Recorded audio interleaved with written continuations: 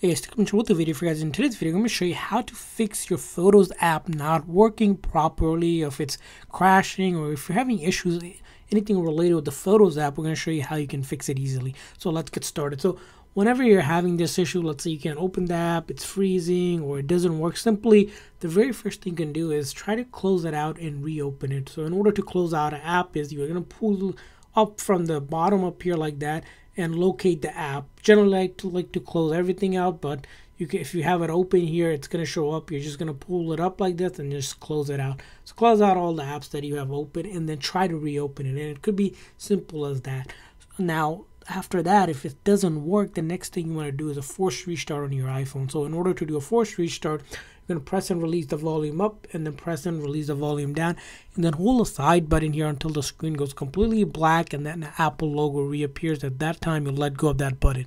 So to do that in real time, volume up, volume down, and then I hold the side button just like that, and it's going to shut down the phone completely. I'm going to keep on holding it here until the screen goes completely black, and once the screen went completely black and Apple logo reappears, I let go of that button. Now what we have done is essentially shut down the phone and it's reloading the code. So if it's a software related issue impacting the Photos app not working, it will resolve that issue, and hopefully after you restart it, it will resolve your issue. Now this method we have done will not delete any of your personal data, so your photos, videos, apps, everything will still be there.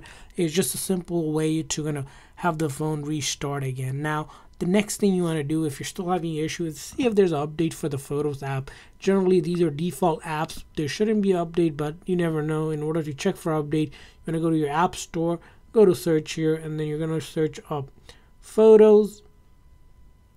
And once you search up Photos, what will happen is you should see from Apple here this exact one. Now if it says open here, that means it's already up to date. You don't have to do anything.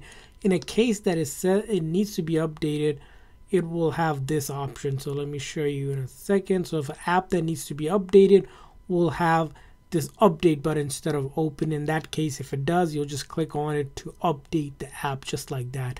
Now after you have updated it, if it needed an update, the next thing you want to do if you're still having issues is checking the storage on your iPhone. So if you go into your settings and go to general, iPhone storage, you want to ensure that you have enough storage available for the Photos app to open properly, because the Photo app is one of the biggest app that takes up the most space. If you have a lot of photos and videos, it can fill up your phone, and in that case, if it does fill up, some apps like the Photos app might be having issues opening up. It might be crashing or not working correctly. So in order to do that, try to delete some app if you can. If you can take a look at what's taking up space, and if you clear up some space, hopefully the Photos app will work for you properly.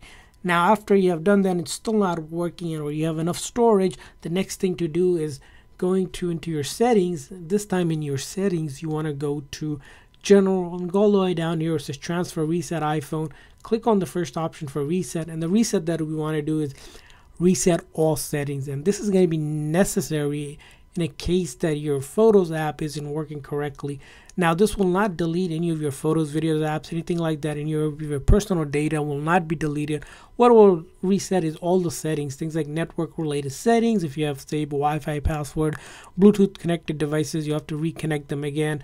Any keyboard dictionary, any custom home screen layout that you did, and any location and privacy settings. That's just the settings themselves. But again, when you do that, it's going to be about a minute or two, and hopefully after you do that, your Photos app is working.